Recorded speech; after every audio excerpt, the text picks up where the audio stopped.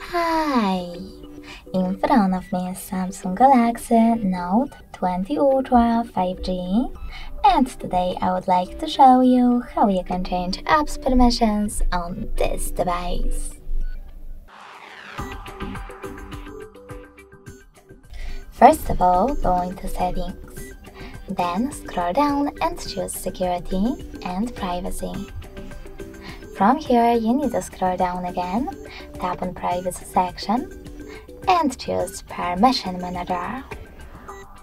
Over here, finally, tap on one of your device's features that you wish to manage, in this case location, and tap on one of your apps.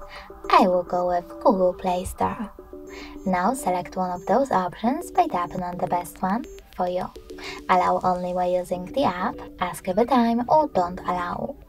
I will go with the first one, so when I go back, as you can see, Google Play Store just gained access to my device's location if I'm using it. But you can always go back, click on any feature, and then pick an app that you are interested in. For example, I will go with microphone to manage my ROM. Now you need to scroll all the way down and choose See All Home Permissions instead. Then manage all of them only for this app from here. Thanks so much for watching. If you enjoyed this video, leave a like, comment, and definitely subscribe.